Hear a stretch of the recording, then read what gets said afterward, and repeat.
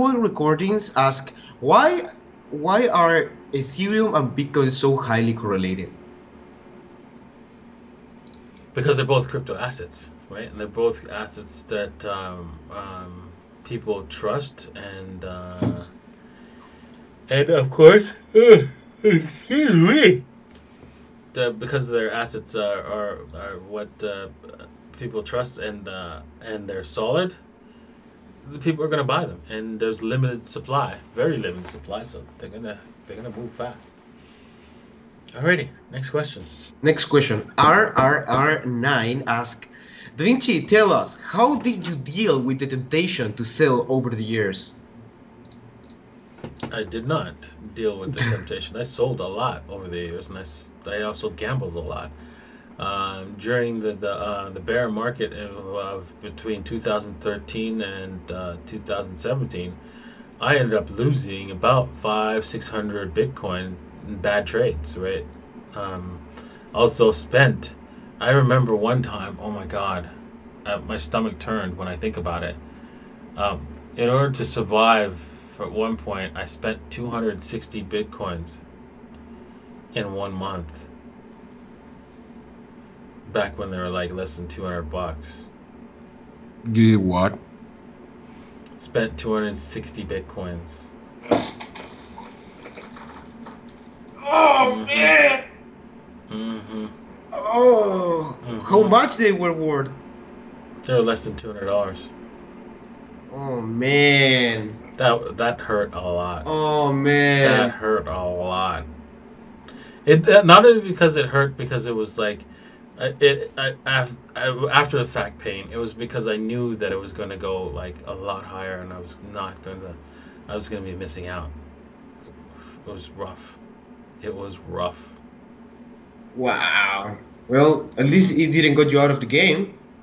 No, what saved me was Brian Beamish and the Rational Investor, right? When I learned how to trade, and I ended up, turning a small amount of Bitcoin, like 50 Bitcoin, into 750 Bitcoin through trading a little daily style. What? Yep. You did that much? Yep. Oh my God. Yep. Oh my God. That is very impressive. Yeah. Now it's this year. This bear market did not pan out very well. Let's see what happens in the next as we go into the final bull run of Bitcoin. I think we have to see the retail come into the alts space, and then we'll see some movements in the alts finally. All right, next question.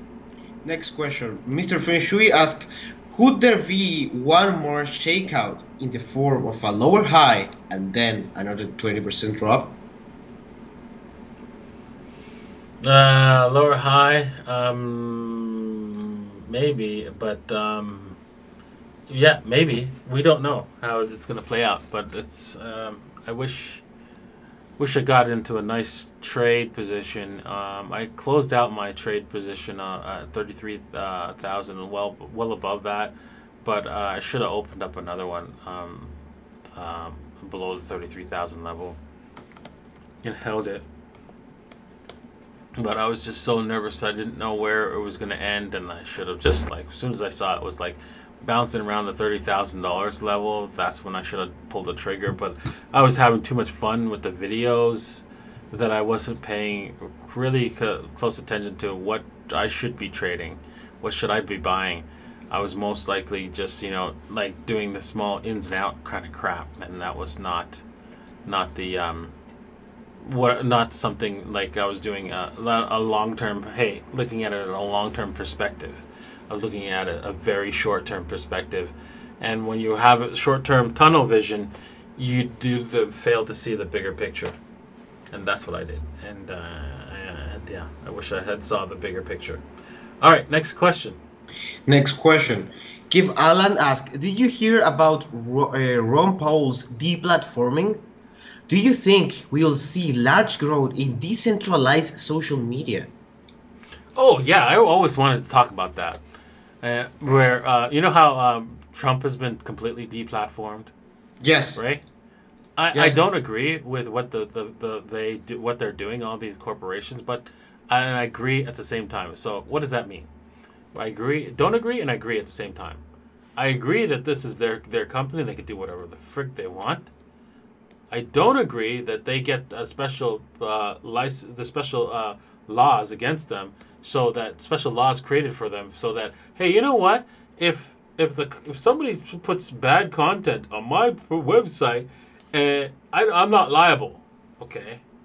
But you censor the content, so either you make it free and available to everybody, and no censor, and then you're not liable, or you censor and then you are liable. I think that's my problem, right? So you have to censor and then you're also liable, or you have to be open and free and you're not liable. There's no in between, right?